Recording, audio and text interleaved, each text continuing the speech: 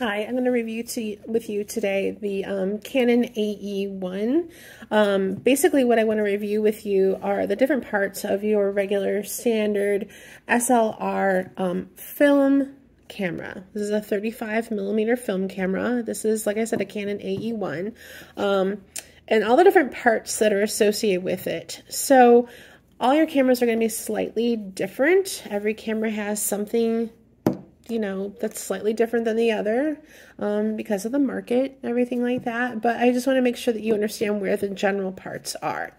Now we're going to start really slow and simple. This here, that is your viewfinder. So first thing we're going to do is we are going to take our lens cap off. This particular lens cap comes off by pinching and pulling. And then this is your lens. You want to keep your lens as clean as possible. We have tools in the classroom to help you do that. Microfiber works really well. Just try to avoid touching it. If you notice on the outside edge, if you see that there's another piece of glass kind of coming over the top, your camera probably has something called a filter on top of it. Those can usually just unscrew. This one, let's see, has a filter on it. I'm going to take that off. So now we're down to just the lens.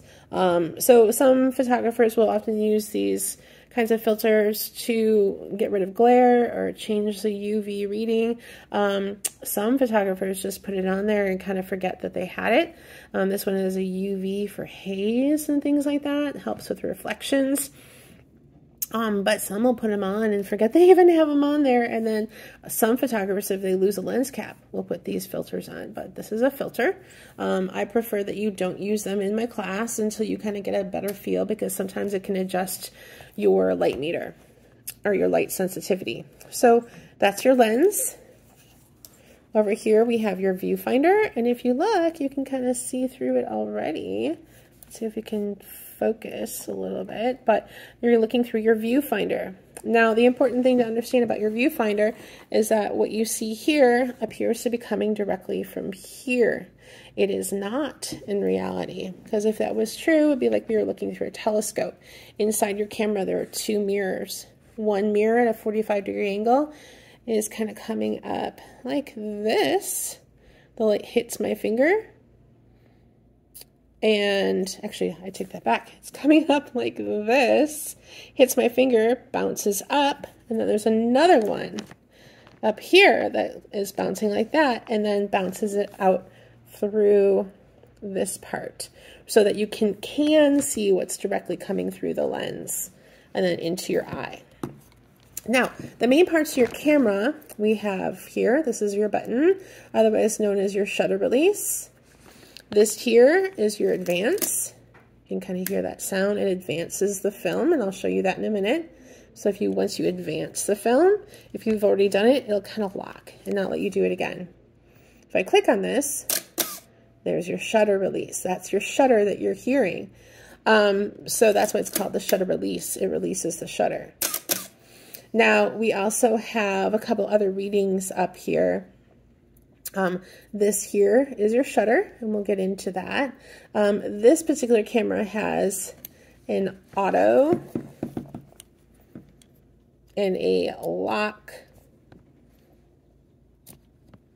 and another setting as well. So if I put it on the L for lock and I push this, should not allow me, yep, it's not allowing me to take a picture. What that also does is it saves battery power, so it's kind of like an off. If you notice on your camera you can't find an off button, most likely it's the letter L instead. So we're going to keep it in this auto here, but most of these functions, the rest of them, are things that you're going to do manually. Now your shutter itself is a measure of speed and time. We have 1,000. That's 1/1000th of a second, all the way down to B for bulb. These ones right here, where it's like a 2 and a 1, these are the only two that really represent what they mean. The 2 is 2 full seconds. This is 1 second. This 2 actually means half. A quarter, an eighth, a 15th, a 30th, and a 60th. You'll notice right by the 60th, there's this little demarcation. Yours might be red, or it might be something different. But that 60 basically is a demarcation to let you know as soon as we go a little bit slower on that, you have to be very careful. You have to be very, very still. And then you can go up this way. Now I'm going to show you what these look like. On your camera, this area here is a door. This door opens up to where you put your film in and then where all the magic is happening. So you have this little device. This device here helps you wind the film. So you can kind of see on this device, this one has a little arrow. That's to help you understand in which direction you are supposed to rotate it. So if you're taking pictures, when you're taking your pictures, you're clicking and you're happy, and then suddenly you go to take another one and it's stuck, that means you've hit the end of your film. Your film will usually come in about 24 to 36 different exposures. I roll the film for you in class, so it might be a little less than that. It's just kind of how much I space out or not when I roll it for you. But having said all that, once you hit the end, your film is done and it's hit the end on this side. This also allows you to roll the film back into that little cassette over on this left-hand side after you push this button. There's a button, a special release button. You push that in. And then you can rotate it. Now, how do you know when it's all the way back in there? Well, when there's film in here, you'll feel some tension. So much so that if I let it go, there's no film in there right now, but if I let it go, this would go, woo, would start rewinding back. So you would keep doing this until you finally feel a last little tug and then a release. And then you would know it's all the way back there. The other reason I'm showing you this device is because it's also how you open the back. Some of you might have some other locking mechanisms here. Some of you might have to open it in a different way. Some of you have a little trigger on the side here, but this one opens in the classic manner. So you kind of lift this up and then you pull. And if you notice, the whole thing pops up. To me, it kind of reminds me of like an ET head. So I often say, like, you know, pull on your ET head. Now, students get very concerned about this, but this is what you need to do. You need to pull on it harder than you think you should. So I'm going to pull on it, pull it a little bit more, and then the whole back pops open. Now this is where all the magic happens. So on the inside, here you'll notice this is where your film cassette goes. If you notice, when this ET head is popped up, I put the film in here and there's this little clasp. The clasp will then sit around your film cassette and hold it in place. Now, the film will be sticking out a little bit. When you get your film, I'll pull it across this way and I kind of tug it into this spot. There's a little slider in here. I sit it in there, and then what I do is I turn this. A couple things just happened. When I turn that, this revolves. There's little teeth on this. The little teeth in your film will be pulled along with it, and it'll pull that across here. And then I take my picture. Then I can take it again. You'll notice that there's something happening here. There's some things happening here. So what it's doing is it's pulling the film across, and then it's preparing the next frame. Now, this box here, that's your shutter. That's how your area that opens and closes to take your picture is. Never touch this. Avoid touching this. The oils from your fingers, any debris can start to muck up the works a little bit. It'll also go into where the lens is, and it can really cause some problems. So it's best to just avoid touching that at all. Nothing bad will happen to you or the camera. It's just not necessarily something that you want to do. You want to try to avoid to touch this. But that rectangular shape you see, that's where your image will be taken. That's why each of your negatives is that shape. The light through the lens is exposed through and then projected onto the back and then exposed onto the negative when it's sitting right here. It's important to keep this back closed at all times while you have your film in there until you are done and you've rewound it all the way. That's why it's rather difficult to open up the back, because if any of your film gets exposed in a way that you don't want it to, it can ruin your film. Now, I showed you before on the top, that's your shutter, right? Right now we're at 250, which is 1/250th of a second. In camera speak, that's relatively fast. we can go up to 1,000. And I want you to watch what happens to the door. I do that. I'm going to now move it down to, let's go down to like 1/8 of a second. Did you see that? Oh, it opened. Now the funny thing is it was opening for you before. You just couldn't see it. It was that fast. Cameras, the speed of light, understanding how light is captured. It's more than our eyes can actually fathom. So, or actually respond to and see. So we need to trust our equipment and understand that these are exposing at those times. So 1/8 of a second, that seems fast, but in camera speak, that's rather slow. So you can actually see that door opening.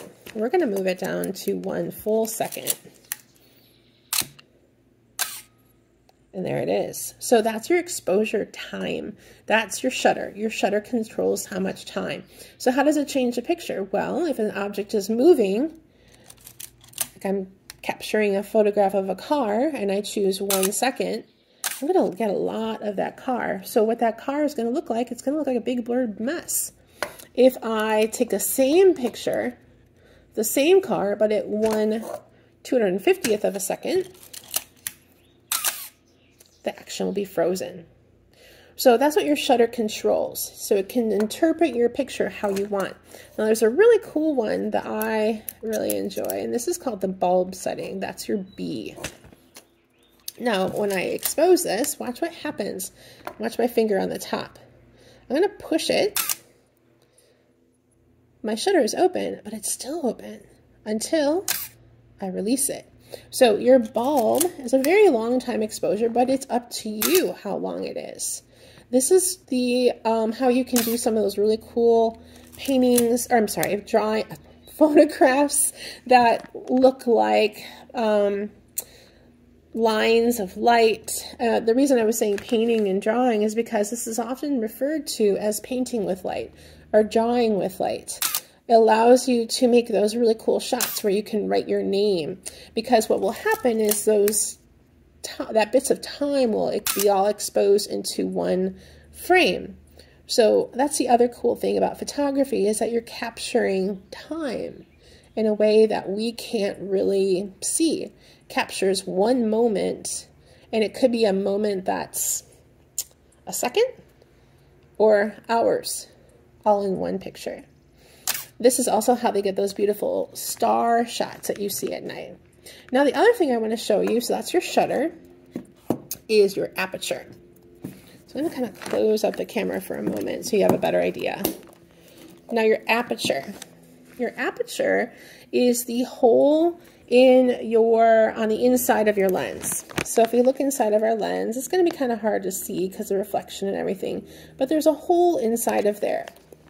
These numbers here that you see, there's like a 22 and there's this line, there's a 16, 11, all these numbers. This one goes all the way to 1.8. These numbers control the size of that hole. Now the tricky thing to understand though is that 22 is actually very, very small. 1.8 is actually really, really big.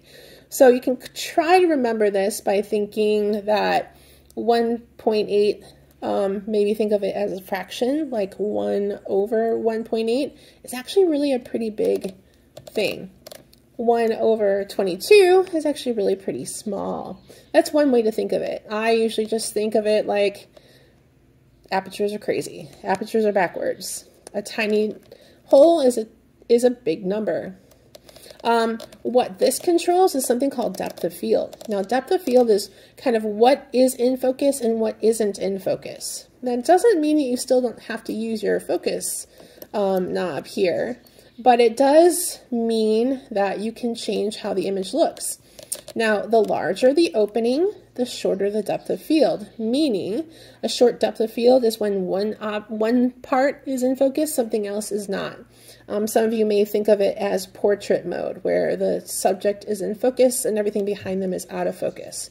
So that's a 1.8. Now a 22 or a very tiny hole will create a large depth of field where the foreground, middle ground, background, all of those things are in focus at the same time. The other thing to take in consideration is that this will let in a lot of light. This will let in not very much light. So that's why we have our shutter to help. So these two concepts, the amount of time the door is open and the hole that lets the light in, they work together. The cool part is when I move from 22 to 16, right, I'm going to be letting in half as much light. Now if you notice on my shutter, when I move from like 1/15 of a second to 1/8 of a second, I'm going to let in double as much light. So if I know what kind of picture I want to take visually, I can use these two things together to make sure that the exposure, or like the brightness, is where I want it to be. So if I really want something where the foreground, middle ground, and background are all in focus, I can maybe set it to like a 16, and then maybe I can set it to like 1/4 of a second to get enough light to compromise. So these two things measure light very similarly, and they work together. Now, I want to show you what that aperture looks like. So my favorite way to show you this is to pop open that back again. Here. Set it to bulb, where I can control things, right? I'm going to advance my film, so I'm ready to pop it open, and then I'm going to open this up for you. There's my aperture. Ah, it's so cool. So you can see right through. I'm looking through the camera, through the lens, and I can bring it down. Let's see. This is going to be a 1.8, so this is really big. Take a look at that. Really big. Lots of light. All right. Now let's switch it out to a 22. Teeny tiny. Let's see what that one looks like. Tiny baby. And you can see the mechanisms inside that make that work. So in actuality, if I keep your camera open, if you really want to see what we're looking at, I'm going to take the lens off.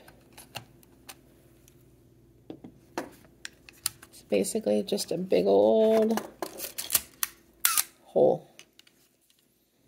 You see that?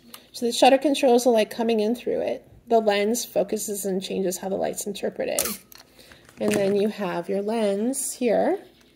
There's my aperture, right? I can move that around. Get my hand in the way here. I can kind of change it. It's gonna let me. It's not really letting me do it right now, but you can change it with those things. So that's the main parts of your camera. And yes, you can see your lens can come on and off. The cool thing about that is that your film is on the other side over here. So while you're in the field and while you're taking pictures, the film is protected. So you can change your lens while you still have film in that. Every camera has a different way of taking off their lens. This one here has a button that you push and then twist. Some of them have a large fat button over on the side. But that is the main parts of your camera. Next time we'll get into understanding your light meter, how that works, different battery compartments. There's batteries here. This one has a battery on the front, and then how all of these things work. But again, big parts: shutter, aperture, shutter release. Okay, thanks for checking me out.